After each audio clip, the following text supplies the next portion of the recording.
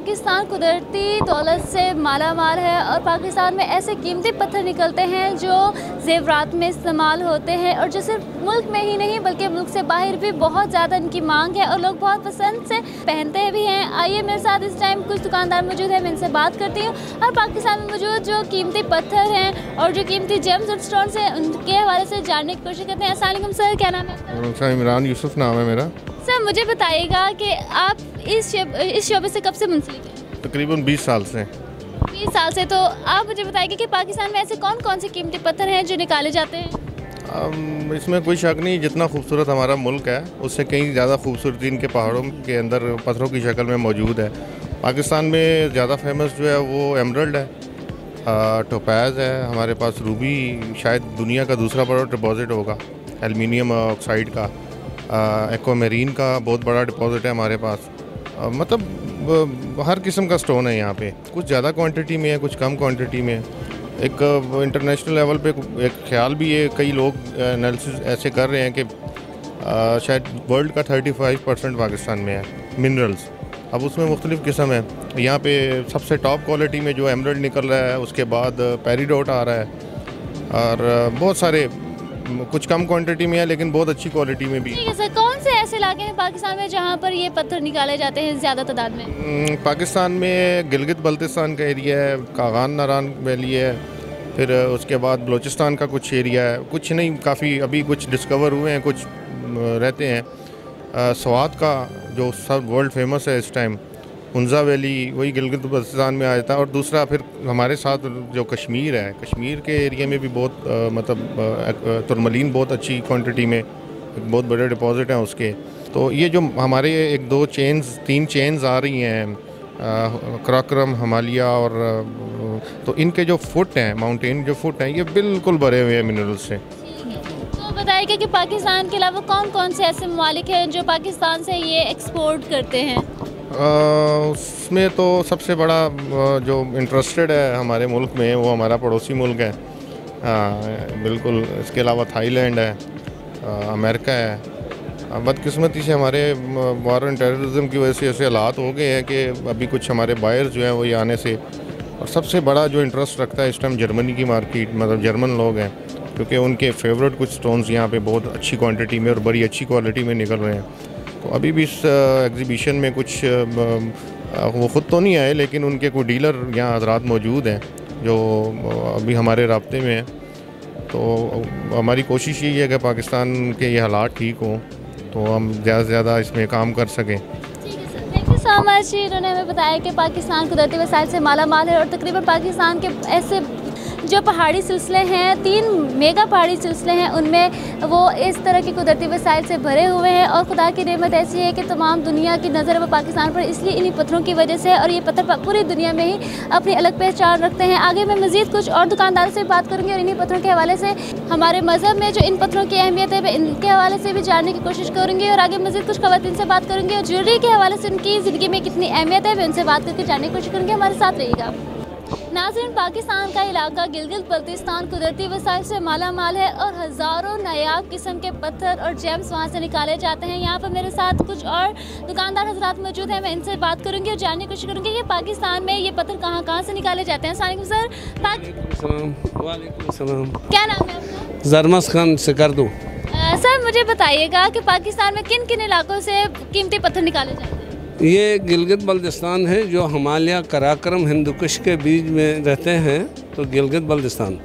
तो उसमें शिगर वैली है, तिस्तुन, दासू, और उससे आगे आप आ जाएगा तो शिगर से नीचे रुंदू वैली आता है जिसमें बुलाची, शिंगुस, शमचूड रोड, और उससे आगे जाएगा गिलगित के तरफ तो हरामुश माउंटेन है, वहाँ सस्ती सयारी, जहाँ आपने गया होगा सरसब्ज़ शादाब इलाका है, रकापोशी उसके बैक साइड पे है।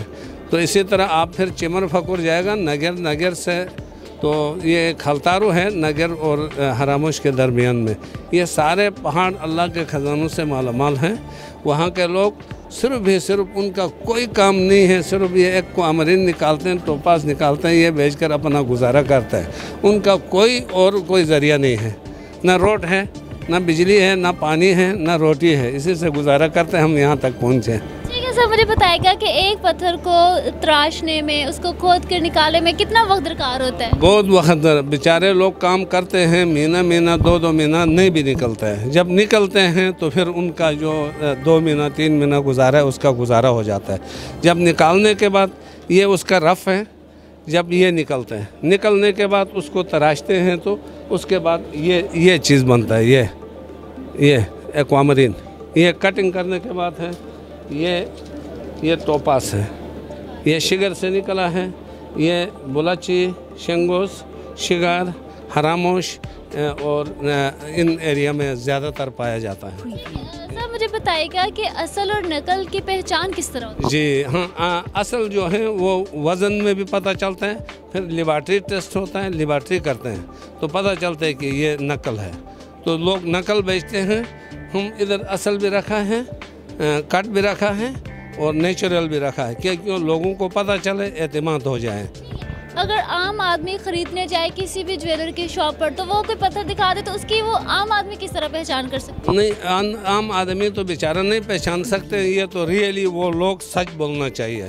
तो हमारा काम है सच बोलना, हलाल खाना, इल्म हासिल करना।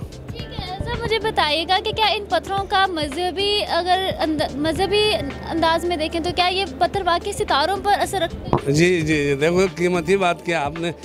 आदमी 12 महीने है ना, 12 महीने में आप पैदा होते हैं तो आपका कौन सा महीने में पैदा हो गया।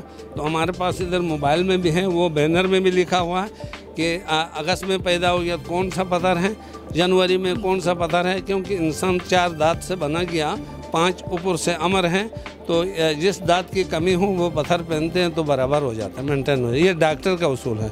इससे सेहत पर भी असर होता है?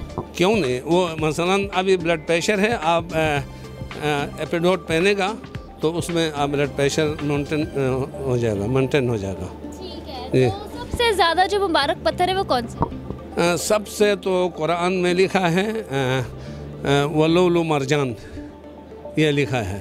ये समंदर में होता है और याकूत है, फिरोज़ा है और अकीक है। Thank you so much sir, हमसे बात करके बहुत खुशी हुई है।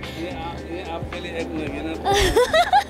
थैंक यू सो मच, मुझे एक तोहफा भी मिल गया है गिलगित बल्तिस्तान की जानिब से। आपने एडवर्टाइज किया, सब कुछ किया, हम एक नगीना आपको देंगे तो क्या फ़र्क पड़ता है। ये भाई साहब को देने हैं, एक भाई साहब को। ये आप लोग पहनेंगे ज़रूर गिलगित बल्तिस्तान का याद करेंगे। ठीक है सो मच, बिल्कुल जी, बहुत शुक्रिया आपका। इन्होंने हमें बहुत खूबसूरत तोहफे भी दिए हैं और 2 नगीने दिए हैं अनमोल, और बहुत खुशी हुई इनसे बात करके। और इन्होंने हमें बहुत नायाब बातें बताई कि जिन पत्थरों का सितारों पर बहुत गहरा असर होता है, और अगर आपको कोई बीमारी लाहक है तो ये सितारे के हिसाब से अगर आप पत्थर पहनेंगे तो कुरान मजीद में भी लिखा हुआ है कि आपके वो तमाम मुश्किलात और बीमारियाँ दूर हो जाएंगी और आप सेहतयाब हो जाएंगे, क्योंकि पत्थरों का हमारे सेहत पर बहुत असर होता है। और इन्होंने नकल और असल की पहचान का भी बताया है कि किस तरह आप असल और नकल पत्थर की पहचान कर सकते हैं।